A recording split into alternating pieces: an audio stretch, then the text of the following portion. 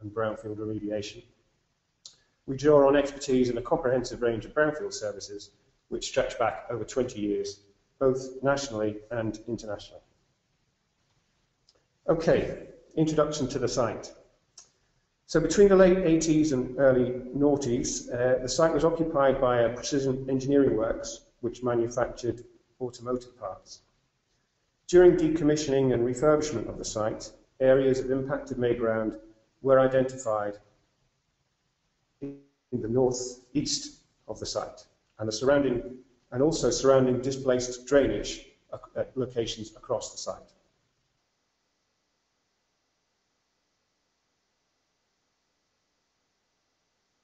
Areas of impact within the groundwater. Site challenges. Every site has them. The site was used by a previous owner prior to the 1970s for the manufacture of lighter fluids. As part of that process, the radioactive wastes resulting from the concentration of naturally occurring radioactive material was generated, in particular radium-226. So non-contaminated soil and objects are still present on the site and buried within areas of the site and have also been subject to a parallel remediation for radiological contamination. But clearly that represented some challenges for us in terms of having full-time health physics supervision, areas of no drill, limited disturbance, etc. Okay, the nature of the chemical contamination we found. Elevated concentrations of chlorinated and non-chlorinated hydrocarbons were detected in the groundwater within both aquifers beneath the site. The specific contaminants of concern were identified as vinyl chloride, 1,2-dichloroethane, and also some aliphatic TPH fractions. No significant concentrations of parent compounds of DCA or VC were identified on the site.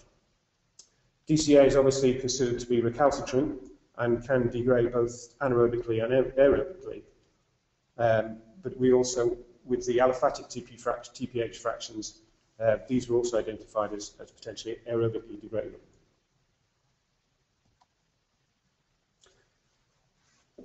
Okay, in terms of the conceptual site model, the site has been very well characterized through a number of phases of intrusive investigation, both prior to the remediation works and as part of the subsequent pilot trial works and the remediation works proper.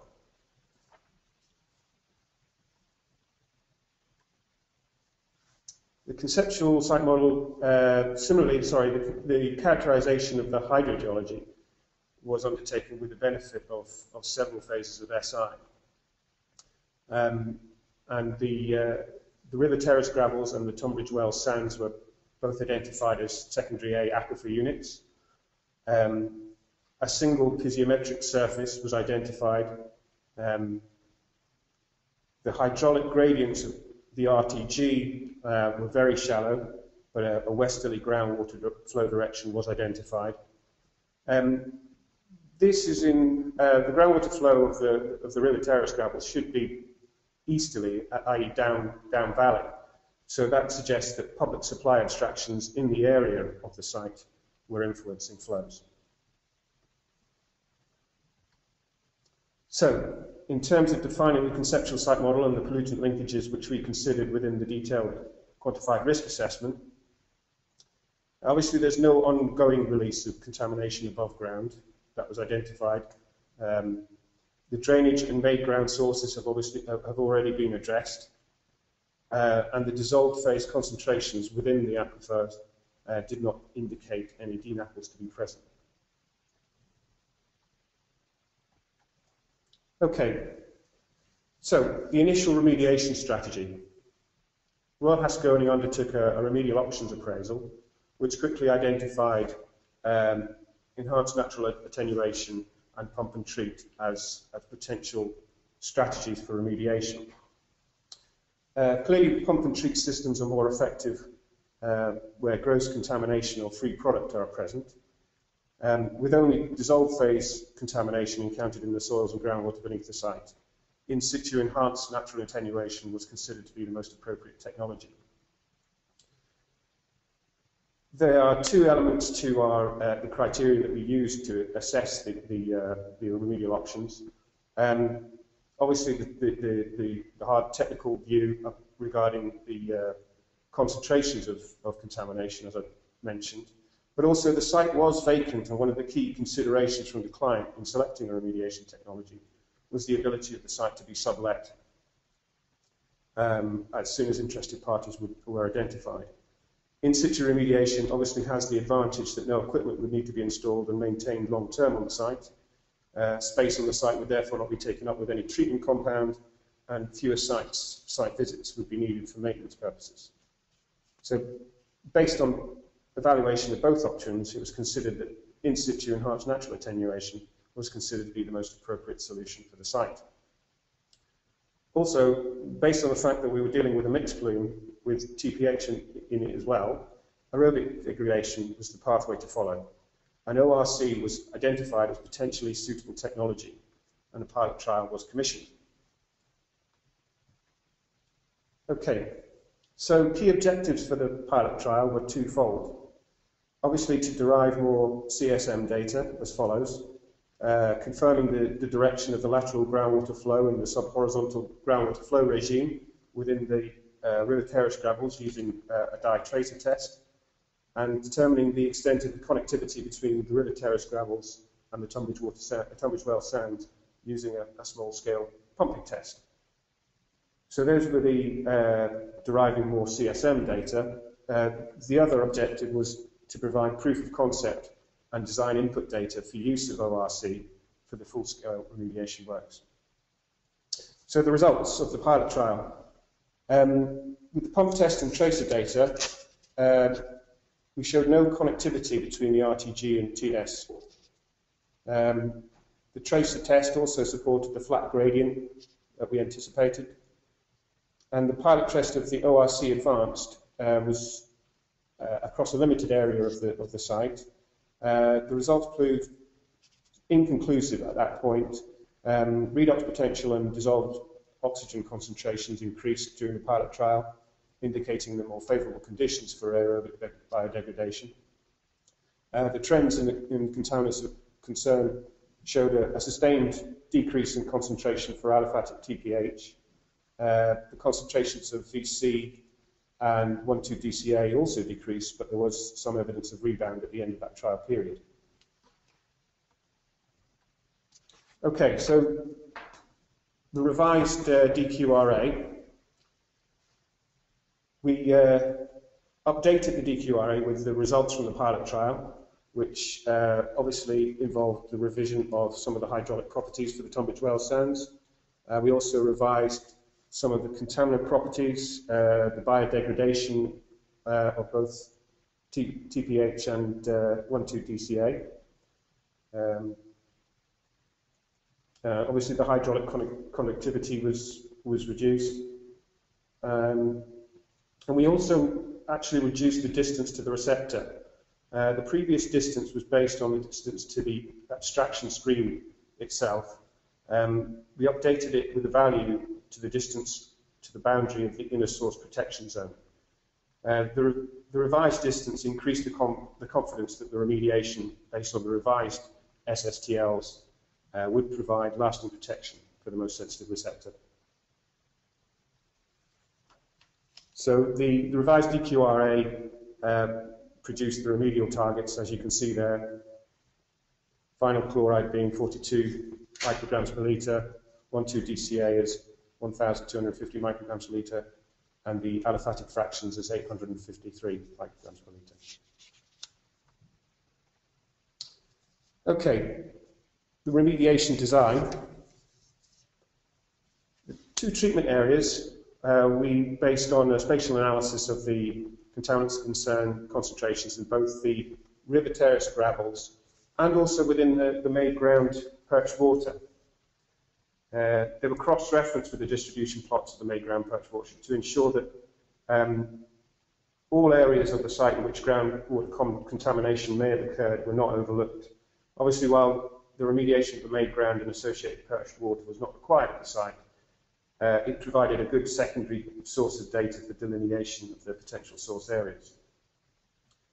In terms of contaminant inventories, these were calculated to guide calculations relating to the ORC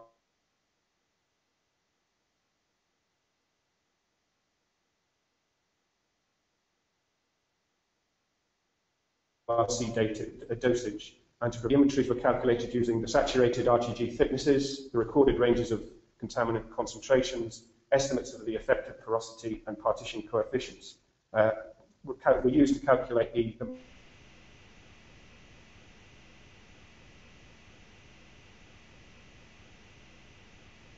mass of each contaminant of concern present.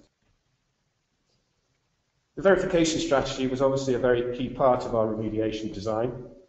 We identified a verification monitoring network for both treatment areas.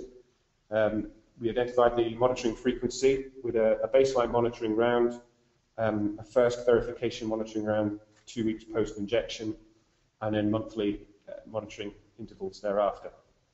Clearly, the analysis was based on VOC sweep plus TPH CWG banding, but also undertook the testing for the secondary M&A indicators, BOD, COD, manganese iron, etc.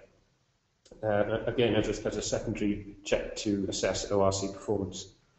Finally, in terms of data interpretation, we undertook the analysis of, we placed the analysis into time series plots, and as part of the verification strategy, we also mapped out in advance the key data review and decision points, and engaged with the agency to ensure that those data review and decision points were kept to.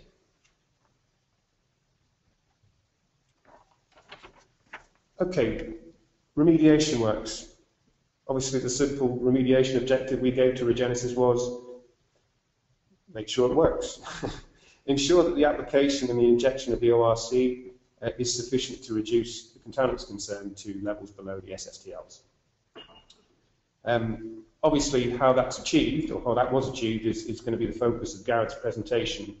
But broadly, it was achieved by setting out each treatment area, marking out the injection points on a 3-meter centre grid, ensuring the target depths were calculated using all of the previous site investigation data we had, and ensuring the concentrations of product were tailored to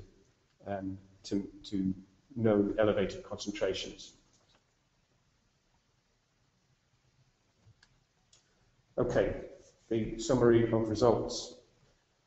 At the conclusion of the monitoring programme, concentrations of vinyl chloride and aliphatic C5-C6 passed the SSTLs in all 27 monitoring locations. Concentrations of aliphatic C6-C8 passed the SSTLs in 26 of the 27 monitoring locations, and concentrations of 1,2-DCA were below SSTL in 24 out of 27 monitoring locations. The concentrations of all COCs in all locations in Area A were below the SSTL. Area B, SSTL exceedances of 1,2-DCA were limited to 2 boreholes, and that indicated that a localized area of residual contamination was present in the vicinity of the main building. Access to that area was hampered by our no-drill zones around the building and the areas of radiological contamination. Additional boundary monitoring locations within the verification network showed contaminants of concern at concentrations greater than the SSTL in only 1 borehole. However, as a result of variable groundwater flow direction in the western boundary and the effects of source removal, it was considered that the COC concentrations in that boundary borehole would continue to fluctuate around the levels of the SSTL, but would slowly decline over time. Okay, I think this graph really illustrates the performance of the remediation works quite well. It's showing contaminants concern reduction from baseline levels. So essentially, vinyl chloride is obviously showing a greater than 60% reduction. 1,2-DCA is showing a greater than 80% reduction. The aliphatic C5-C6 is showing an approximate 40% reduction, and the aliphatic C6-C8 is showing a greater than 70% reduction.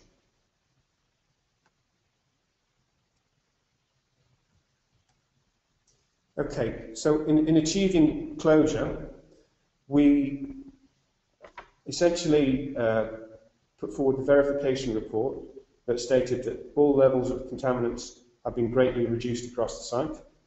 There are a few boreholes which still have levels above the remedial target for 1,2-DCA and for the C6 to C8 petroleum hydrocarbons. However, based on the monitoring results, these were considered to be isolated areas and weren't thought to represent a significant source area. The Environment Agency confirmed this an acceptance of this verification report, and clearly they appreciated the manner in which the contamination had been managed at the site.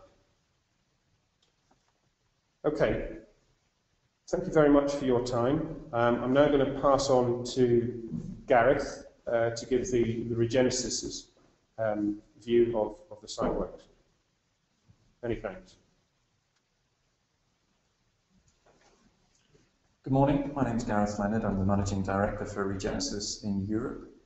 REGENESIS provide injectable substrates for the remediation of contamination in situ, and we've been doing it for about 20 years this year. Today I'm going to be talking about treating the plume that Dave's been talking to you about, really focusing on the remediation and the technologies that we used in the treatment. So first, a couple of slides on the contaminant distribution. I think one of the key things to take home from what we talk about today is the SI that was done allowed us to create very accurate remediation design. Okay, so we'll go through what we thought was there, and then the pilot studies and the pump test, etc. Extra drilling to prove what was there and get a really good idea of the contaminant distribution. And I'll talk about the In Situ Chemical Oxidation and Enhanced Natural Attenuation products that we used to treat that, show you some application slides, some results, and then the conclusion. So the site. This is at the north of the site. Behind the camera here, we have the romantically named gasworks stream. Now that's actually flowing to the west, but as Dave mentioned, the water on the site, the groundwater on the site, is actually moving to the east. It's very flat, and it does complicate things at the edge of the site, but essentially it's moving to the east. So very open site, empty. The site owner was basically trying to hand over the site or hand back the site during the works, so they needed to keep the site empty as people would come and look around the site. Now, the photograph that I've just showed you, we were actually at the top there in Area A, between the two red buildings there, looking south. Now on this drawing here, up is to the north. You've got a very large building on the right there, and then two other buildings. As Dave mentioned, we couldn't drill within the buildings, so we were concentrating on the contamination in those two zones, Area A and Area B. There are low levels of contamination across the site, and indeed in this area you get some of these contaminants, DCA, regionally, but within these two areas was the highest concentrations that the risk assessment had shown needed to have treatment. So you can see the scale there is quite a large site. There's 50 metres there across that area A. So the first thing to do was look at what we could do in terms of remediation. We wanted to use ORC Advanced, which provides enhanced aerobic natural attenuation. It might seem a little bit of a strange choice with a chlorinated solvent such as DCA, but DCA breaks down aerobically and anaerobically. There were no parent compounds left on the site. So that fact, plus the fact that we had to deal with some TPH, which only breaks down aerobically, lent us to looking at aerobic biological degradation. Also, biological degradation is very good for low concentrations, which we have on the site, and very low targets. You're not going to get there with something like pump and treat or chemical oxidation. To get to these very low levels, you need to get the microbes on board to break down that contamination for you. So Area A in the north had the higher concentrations, around about 8,000 micrograms per litre DCA. Area B had less contamination. In the north there, in Area A, I just highlighted there was an interceptor around about that point. It seemed to be holding up some of the DCA, probably in the bedding around that interceptor, and that was the focal point.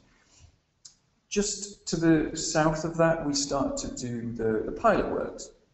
This was really, we did a pump test, as Dave mentioned, and a dye test, really to get a better understanding of what the groundwater was doing, whether there was links between the contamination in river terrace gravels, and to really try and delineate better the treatment that we were going to do. We also at that time injected ORC Advanced on a 4-metre grid across a 10-metre by 10-metre area. It was a design based on the stoichiometry of the contamination on the site, the concentrations of contamination on the site. And we were assuming a fairly clean gravel. And once we did the dye test and we did the pilot test, we discovered that it wasn't quite what we thought. It was much less permeable, much more silty. So you've got a higher fraction of organic carbon, which is going to provide an oxygen sink. So this is the site here again, where the interceptor's just in front of us there on that drawing there. That's the guys just getting ready to do the injection around there. This is a direct push injection rig. We just core through the concrete at that point and drive the rods down into the ground. The river terrace gravels that were carrying contamination in this area around about 7 metres below ground level to about 9 metres below ground level. Above that is the alluvium that Dave mentioned. Below that is the tighter Tunbridge sands. So the results were inconclusive, as Dave mentioned. We increased the redox, we increased the dissolved oxygen, but perhaps not strongly enough. We possibly didn't get a decent radius of influence. So we did get some good results if you look at the aliphatics, but the DCA was inconclusive. So was it a failure? No, I mean, it's a pilot study. It's not just there to prove that these technologies work, it's there to learn about your site and what dose you need. So it's money well spent to do a pilot because you can feed that into the main design. And that's what we did. We learned that we needed to look at the dose. We pulled the injection grid closer together, and we brought on board a product called REGENESIS to kickstart the process, which I'll come on to later. Another thing that was then done, Royal Hasconing wanted to better delineate the contamination on the site and wanted to install a closer knit validation well array across the site. So as the next stage, we drilled that array for them. We used sonic drilling. This is a mini sonic rig, as you can see. The guys are wearing Tyveks because of the radiological issues on the site. Every time we drilled anything, this chap would turn up and wave his wand at it, and he always seemed happy and was never wearing anything more than the high-vis that you see there, so we were all safe. So that's fine. What we found with Sonic, Sonic's very rapid for those of you who haven't used it. We decided to drill and core it at the same time because we could do it at we could produce cores at pretty much the same speed as drilling it, and that gave us a lot more information. So you can see here on this core, on the left we're going down through the alluvium, in the middle there we're going down through the river terrace gravels, and on the right we go into the Tunbridge sands. Now this is what we were aiming at here, this gravelly band is carrying the contamination. What this allowed us to do was really accurately define where the top of the Tunbridge sands were, where the top of the gravels are, so that we had a design for across the site. We could really dial that in to exactly what depth the product needed to be injected at. Also, if you look at the logs on the left there, the core on the left there, sorry, if you look at the central one, you can see a bit of staining within the gravels. So it allowed us to really accurately understand right across the site where the contamination was and what sort of contamination was there. You can actually tell just by smelling these cores whether you've got vinyl chloride, which is quite a sharp smell, you've got the aliphatics, which smells like petroleum, or the DCA, which is actually kind of a sickly, cloying, uncooked apple pie kind of smell. And that might say more about my culinary skills than anything else, but it really gave you a good idea of the distribution of the contamination. And also, once the wells were in place, we got a lot of information across the site in terms of the concentration and laterally across the site as well. So instead of having an average dose across the entire site, we could really dial in terms of what dose is required laterally and where it's going to go vertically. So if we look at that area A, the straight lines you've got at the bottom there and the top in blue, that was the area that we thought we were going to treat. That was changed slightly by putting in this validation grid. And you can see then we've actually split it into different areas by letter. And that shows you the different depths that we're going to inject at, because we knew that. And then we've changed the doses. You can see 3 different colours: high, medium, and standard. Bit of psychology going on there, but high, medium, and low dose to really target where the contamination is and where it's needed. So you can see there up where the interceptor is, the green, which is the high dose that we suspected. But also we had down in the southwest there, that ABC, we had quite a concentration there that needed treating too. In the southern area B, the river terrace gravels were coming in slightly more shallow and the concentration of contamination was less. So we split that into 2 doses, and you can see that we got really accurate knowledge of where that river terrace gravel was to do the application. So we added chemical oxidation to the treatment to really kickstart the process. Chemical oxidized some of the contamination that was there. You're not going to be able to get to very low concentrations with chemical oxidation alone because it is a contact sport, but it does bring up the redox and help to kickstart the enhanced natural attenuation as well. So just to explain, in situ chemical oxidation is the in-place treatment of a contaminant using an oxidant. It's a non-biological process. You inject an oxidant into the ground. There's a redox reaction between the contamination and the oxidant itself. Acronym oil rig. Oxidation is loss of an electron, reduction is gain of an electron. So these things react together either by contacting, direct oxidation, or you produce free radicals, highly charged particles, that then essentially bump into the contamination and smash it up. It gives you rapid contaminant destruction. It's really for mass reduction in highly concentrated areas, but it was worthwhile on this side to kickstart the process. We have a couple of chemical oxidant products, Regenox and Persulfox. In this case, we were using Regenox. It's a sodium percarbonate based in situ chemical oxidant. So it comes, part A is the oxidant, that's the sodium percarbonate. The part B is a catalyst that we have. Basically, it comes in the form of a gel. You dilute it and inject it into the ground, and it gives you what we call surface-mediated chemical oxidation. What that does is we produce tiny little particles of iron silicate in the groundwater, onto which the contamination sorbs, and the oxidant meets that contamination, and there is a Fenton's reagent reaction occurs. And what you get is millions of these little reactions occurring over about 2 to 4 weeks, instead of one big reaction that you would get with Fenton's reagent, hydrogen peroxide. So you don't get an increase in temperature, you don't get an increase in pressure, but you get the same amount of chemical oxidation, but it makes chemical oxidation very safe and straightforward. This is just a picture of the part B dissolved in water. It's held at a high pH so that it's wanting to crystallize, but that pH is slowing that crystallized process back. When you inject it into the ground and it spreads out from the injection point, that pH is buffered by the soils, the pH drops, and you start to get these particulates formed in the subsurface, so there you can see it in the lab. Okay, so Regenox gives you fast and complete reaction with contaminants. It's very safe and easy to apply. A similar sort of concern on site is if you were using cement, which isn't to say you shouldn't respect it, but compared to a lot of chemical oxidation that's gone in the past, it's very safe and straightforward to use. It can be used on chlorinated solvents and TPH.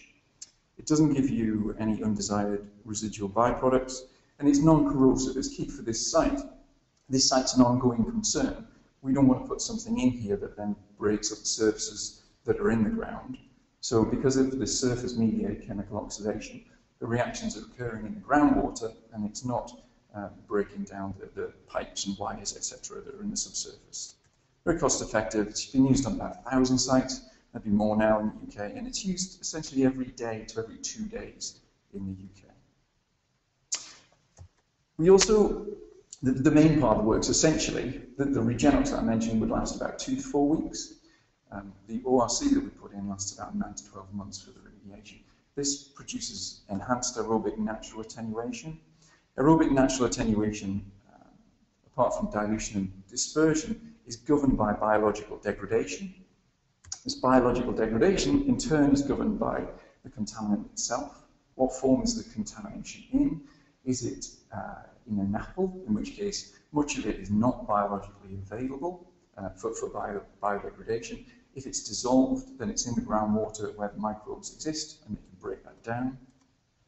There's an environmental influence, obviously temperature. We put things in the fridge to slow down the biological degradation of them. It's the same in the outside world. The good thing is that the groundwater in the UK tends to be the same temperature all year round, so there's no real influence there. Microbiology, the microbes are essentially there. If you create the right conditions, the microbes that you require will flourish. They grow exponentially, which is pretty quick, and they'll break down that contamination. So there's no need to add microbes. Co-nutrients, for those of you who do biopiling, concern about the ratio of the nutrients in the soils is important. In the subsurface, it's not so important. Generally, the degradation of contamination is being held back by a lack of respiration. The microbes in the subsurface are at the point of asphyxiation. Adding nutrients, they won't be used as nutrients as such, they'll be used as electron acceptors in respiration.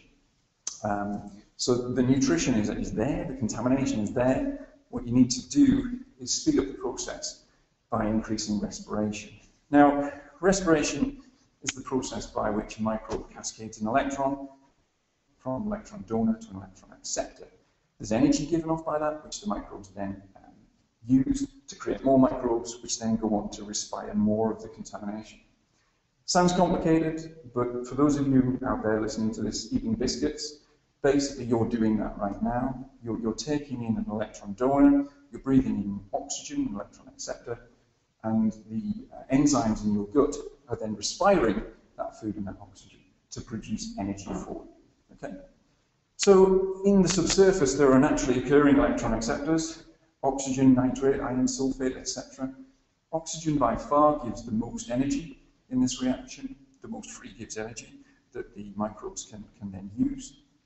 So by adding oxygen, you can enhance the natural attenuation of contamination in the subsurface by about 10 to 100 times the natural rate.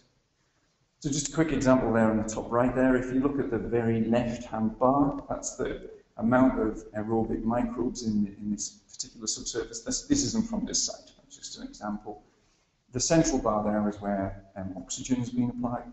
So no nutrients, no change in temperature, no microbes added, just add more oxygen. And you can see there's a very large increase in the amount of biomass in the subsurface.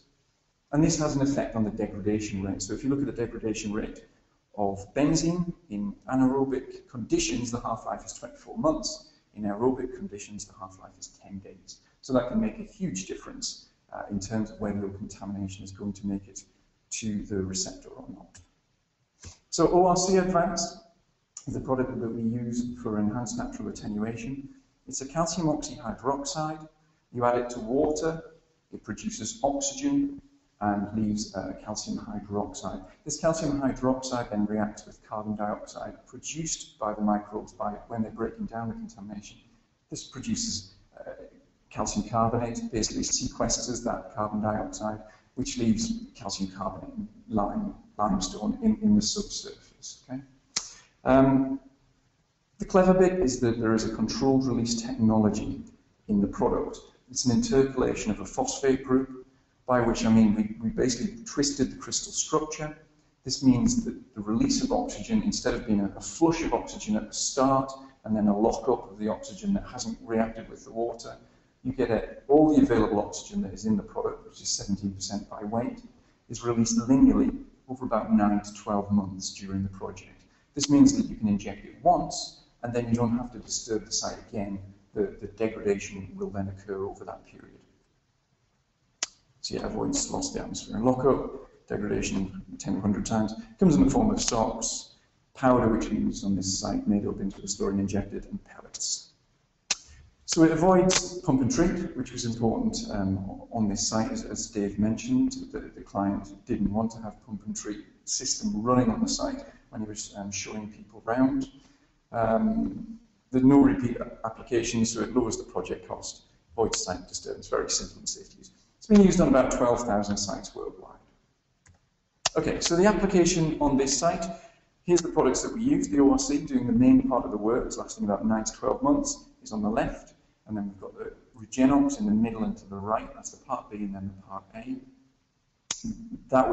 They were all mixed up and injected together. The Regenox lasted about 2 to 4 weeks. And then the ORC continued the remediation from that point onwards. So here we are mixing up the product. You can see the drillers in the background there. We've got a mixing tank. You add the water, dilute the products in there. They all mix in together. They don't have a problematic effect on each other at all. They're then injected into the ground. You can see these geoprobe rods, they're hollow stem rods. They're rammed into the ground and then you inject into the subsurface.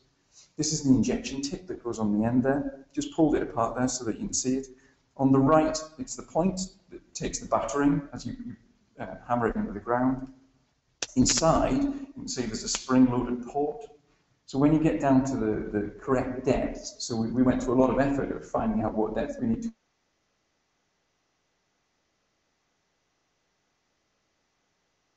switch on the pumps, the spring-loaded port opens, we put in the correct dose that we worked out for the contamination at that location, switch off the pump, the spring-loaded port closes, we pull back a little bit to the next level, inject again. So we can get a very accurate dose vertically and by putting a grid across the site laterally as well. And this is a direct push rig, as you can see. As sites get bigger, direct push rigs get bigger as well. This is quite a beast. You can see that it's got a mixing tank that basically follows it around the site. So it's about 2,400 meters squared we injected across on the site, 242 injection points, and it took us about 16 days, after which basically it was just down to Dave to come and do the monitoring on the site, and that was the only disturbance really. So the results. The vinyl chloride turned out to not be as high as we thought. It was mostly below the target when we started, but you can see that over time we've reduced that concentration down to non-detect by the end of the validation period. With the aliphatics, those two bands you saw that we were looking at, a bit higher concentrations, and as you can see we've reduced those down dramatically, almost to non-detect there. The DCA, I split these out slightly, so this is the higher concentration wells. You've got up to about 8,000 micrograms per litre there. You can see that the concentration has come down rapidly over the first few months, and mostly gone from that point. We've got that one well bobbling along, which eventually came down below the target. We've got some lower concentration wells. You can see a couple of those bounced up, so there's perhaps a bit of salt contamination there that we disturbed into the groundwater. This can just be from disturbance when you inject. It can be from the pH increase when you put it in the ground, or the creation of biomass drawing contamination into groundwater to break down. But then you can see that breaks down and is essentially gone. So the results, we got a large reduction in the contamination concentrations. We achieved the remedial targets across the site. And Dave mentioned 27 wells. That includes the well array that was outside of the treatment area. As I said, the site, there's regional contamination across the site. We were really aiming at the worst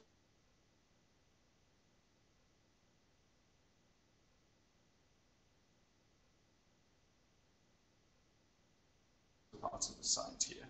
So we were looking at in 20 out of 20 wells, the C6 to C8 in 20 out of 20 wells, vinyl chloride in 20 out of 20 wells, and the DCA in 18 out of 20 wells within the treatment area. So we got a really good contaminant mass and extent reduction, which still allowed Dave to take the site forward and close it out. Also, there was clear indications of continuing decline by the end of the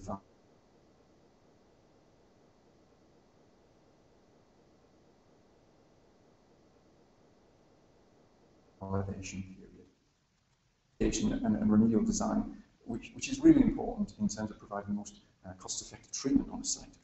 So there was an initial site investigation and DQRA. The regulators were brought in at an early stage to bring them into the project so they understand what we're trying to achieve and bring them on board. We tested the conceptual site model with pump test and dye test and the potential remediation strategy using a pilot. So instead of just going for it and hoping it's all right and then potentially needing to do another application in recalcitrant areas, we tested what we thought and we found out that we needed to change that at an early stage, and that allowed us to produce a more accurate dosage. We then went in and did further delineation laterally and vertically, which again added precision to the design, which gives a tailored dose to match the localized conditions, highly accurate design, which in effect provided a rapid reduction in the contaminants of concern, with sustained reduction beyond the validation period. We avoided site disturbance on site, which was important to the client, and we achieved regulatory sign-off. I know Dave already put that quote in, but I quite like it, so I put it in as well. I think it's an excellent example of time and effort spent doing site investigation. With in situ remediation, it really pays off doing site investigation work up front because it will save you money and uncertainty in the project itself. And that's me. Thank you very much.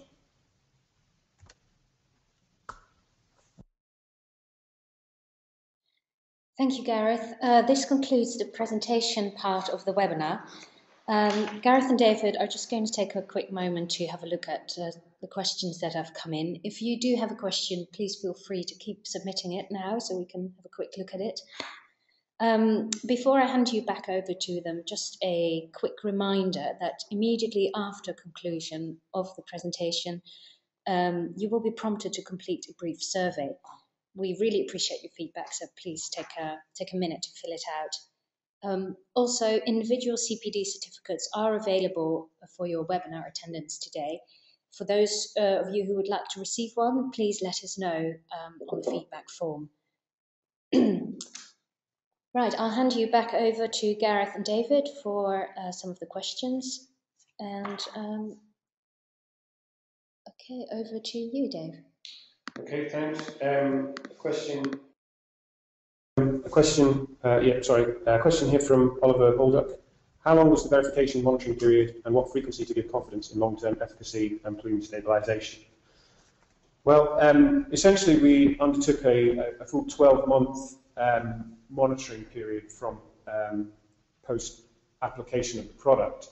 Part of the verification strategy was to engage with the agency at key parts of that monitoring period. So we actually went and engaged with the agency after 9 months of the monitoring period to share our results basically and demonstrate how well the process was working.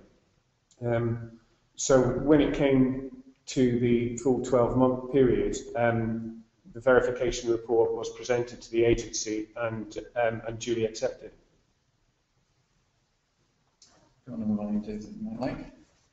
What were the implications of norm on site in terms of regulatory sign-off?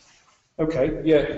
As I said, in terms of the radiological contamination, that was essentially a remediation was undertaken in parallel with the works that we undertook. That was actually undertaken by Aurora Health Physics, directly commissioned by the client.